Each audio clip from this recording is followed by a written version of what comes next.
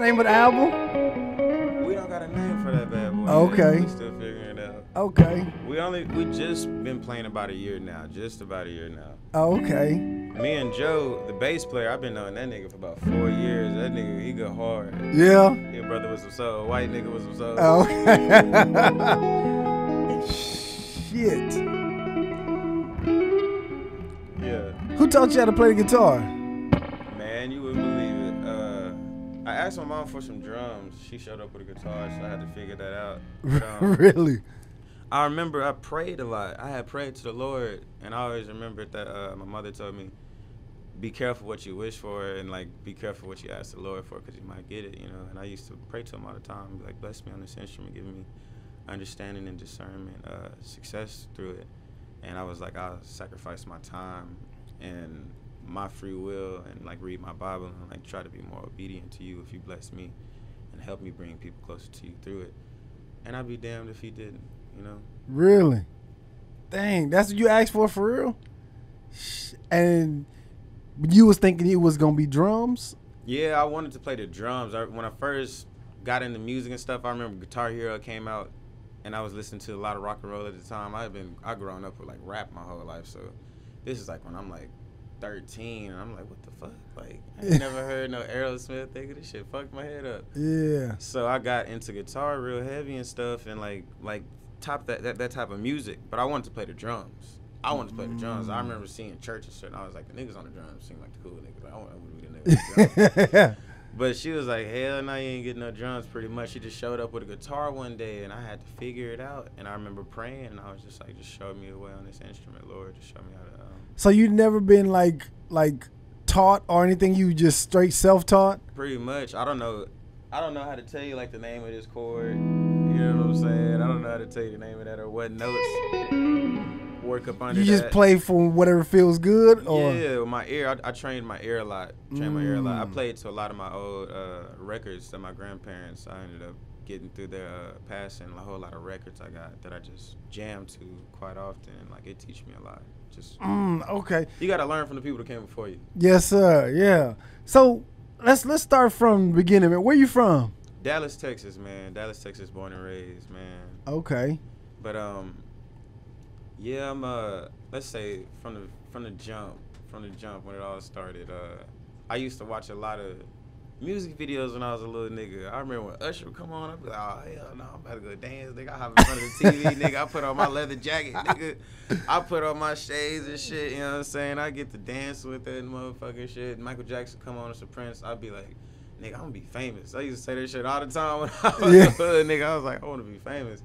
My mama used to laugh and shit, and like, they never really thought much of it, but I used to practice on singing a lot as a youngin', like, sing like a lot, copy a lot of people's voices and stuff, but never really had no confidence in myself as an artist. And then like, I was put that mic a little closer. Never had too much confidence in myself as an artist, or like really knew what I was capable of or what was gonna happen later on in life. And I just practiced dancing a lot and singing a lot, I remember. And I was like, I knew that I had a little something, but I wasn't really pushing myself to go too far with it or really thought too much of it until I started really just thinking about everything and like seeing how life was playing out as a youngin', like getting a little bit older and stuff. I was like, nigga, I got 10 toes, 10 fingers, just like the rest of these niggas. They not some holy motherfucker just because like they just knew to believe in themselves and not hold themselves back. They knew that like you're capable of beautiful things and like you can hold yourself back from that if you acting like a scared little bitch about life. You know what I'm saying? You gotta go chase that shit. You know what I mean? So yeah.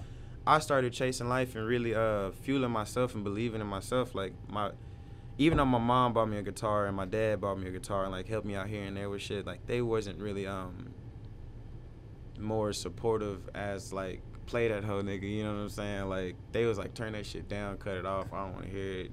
That shit lame. You know what I'm saying? For the long, even after I got good, you know what I'm saying? It just not even till just like recently now that they see me got pictures playing with Coolio on the sidewalk and like other shit like that they're like, okay, this nigga doing something, I guess. But like for the longest, I was the only person really supporting myself. And then I went to getting into drugs and shit, man. That was after this is around high school I'm talking about. This around high school. Started getting into drugs and shit and like stopped going to school.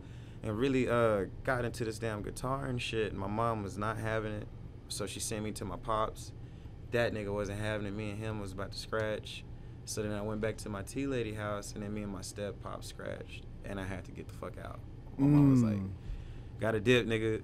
So I went to my granny house, and like, she was super supportive. She always like loved the music and shit like that. Like, and she had been lonely because my granddad had died a few years earlier, right? You know what I'm saying? So like, I'm just chilling with granny, but mind you, I'm on drugs, nigga. Like, I'm on cocaine and a few other things. You feel me? And I'm a young nigga going through different forms of puberty and shit. So a lot of shit shaking up. You feel me? Yeah. And I'm disrespectful, nigga. Like, I'm mad disrespectful. You feel me? Like, just ignorant for no reason. And at the time, I couldn't really hear the Lord's voice. You know, I was really clouding my judgment and my vision on what my mission in life was. And ended up getting into my grandma. I ain't, not physically nothing, but just verbally disrespecting her.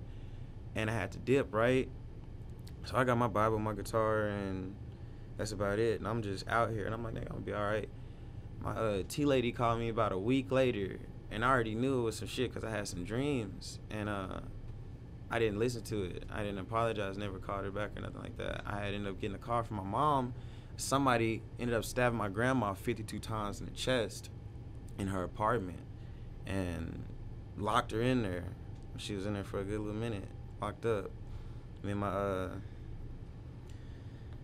my mom and my little brother and everybody took that one a little wild. That shit fucked our heads up, but especially me. Like, my mom, she was on some petty stuff a little bit, like, I ain't talking to her right now. And, like, I was on some shit like that, too, I guess, you know what I mean? And then to see her just taken from us like that really taught me a powerful lesson that I hold to this day, like, just love people out here, you know?